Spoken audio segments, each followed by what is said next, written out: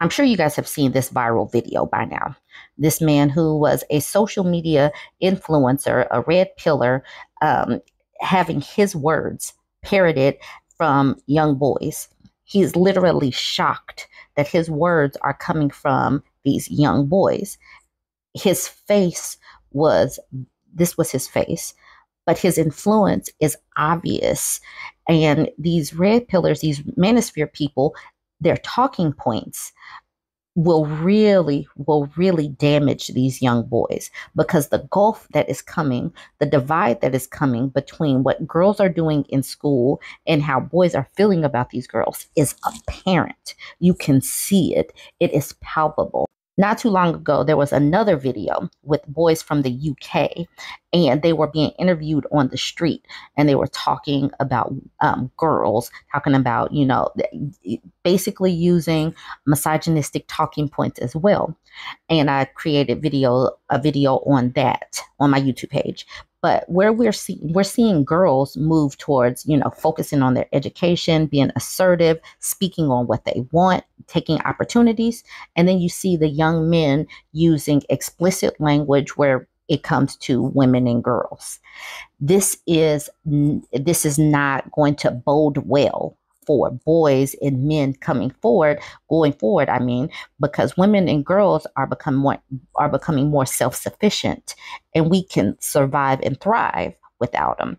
But they are pushing women and girls away, and it's this rhetoric.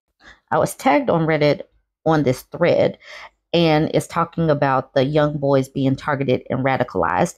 And what I just cannot understand is these men not understanding the repercussions of their actions. This social media influencer, who I will not name because I heard that they start coming for you, he's talking about, what have I done? Seriously, you've trained young boys into not respecting women. Apparently, this guy's name is blank, is listed, and he's on the same scale as the tater tot, because he knowingly pushed red pill content into impressionable children. That is what they're doing.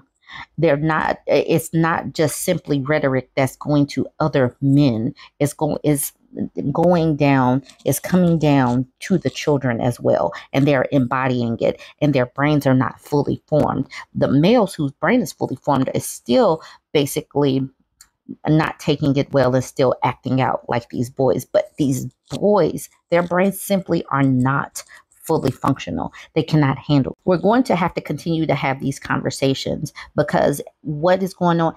Did you guys see the video of what happened with the young girl in UK who was unalived because a boy was carrying a weapon and flowers to try to get back with his ex-girlfriend?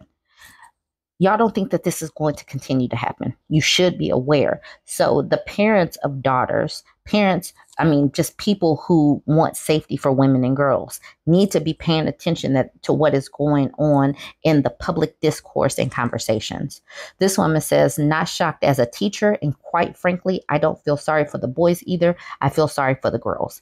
You should be worried for girls. This person says, makes me glad my little girl cousins go to all girls schools, but I weep for the other girls and teachers who have to deal with this. And this next person says, I would 100% send my daughter to an all-girls school if I were to ever have children. I think there needs to be more, and I'd love to see that funded more, because it's not just safety and level of comfort, it's education. And it is absolutely education, because girls are going to school to actually focus on school, whereas the boys, I'm not so sure. And this has been happening, and this has been talked about for decades now.